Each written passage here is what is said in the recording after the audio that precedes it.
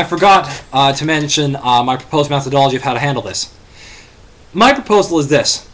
The next test for psychic phenomena the $1 million challenge runs, make the claimant think that they are being tested by believers who have been contracted by the agency, what have you, to deal with the so-called experiment or side effect.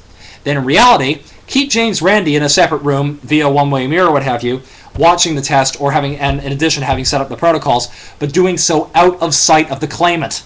This way, they will not actually know they are being tested by skeptics, and this way, if there really is anything there, then we'll actually be able to tell definitively one way or the other if there's actually something there. Because then there will be no skeptics influencing it in a psychological format, and there will be no mechanism, if you will, for the so-called psychic to actually tell that there's skepticism involved. That would deal with the experimenter bias effect in one way, and this way, if there really was a so-called psychic effect and all their flaws have been dealt with, including experimenter bias in the believer's direction, then, courtesy of the $1 million challenge protocols, then if psychic phenomena really were there and there was a significant result, we might have proof.